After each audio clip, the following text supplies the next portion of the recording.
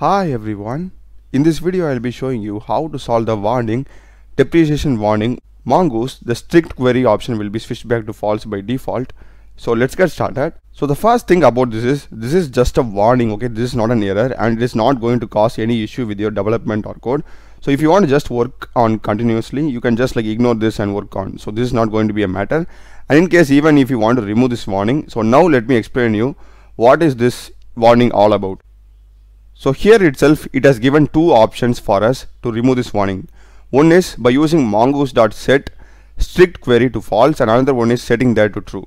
So I will go with true, okay? So if I just now copy this, and you need to paste this above your connect function, okay? So you need to be careful there, don't paste it below, okay? It needs to be pasted above your connect function. So I'll just paste it and I will save it and will stop it and I will rerun it again. So this time here you can see that I'm not getting the warning or anything over here. And in case if you are getting the warning even after adding this strict query true, you need to try adding as strict query as false. Okay, that's how I solved the error. In my case also it happened. I just tried toggling between true and false whenever this issue has happened. So now let me explain you what this true and false means over here. So here you can see that whenever the strict option is set to true, Mongoose will ensure that only the fields that are specified in our schema will be saved in our database and all the other fields will be ignored, which means that I will go to my schema. So in my schema I am having this name, email and password, right? So if I send these values from my UI, only these things will be saved.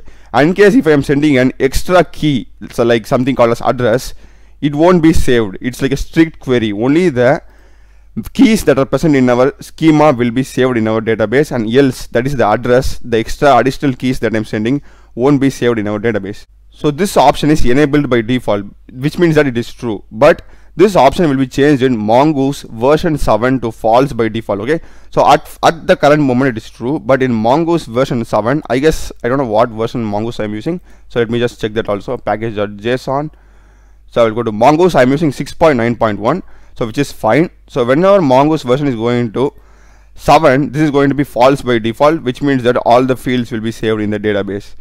So this is not like a huge or complete big issue, it is just a simple one. If you want, you can just ignore the warning, or else you can just try adding it mongoose.set strict query to true or false, irrespective of what is your use case. Alright, so that's it guys. I hope you would have found this video useful. And mine is a programming channel. I have tutorials in C, C++, Java, Python, CRUD operations by using MySQL, Mongoose. So check the playlist of my channel, subscribe me. Thanks for watching.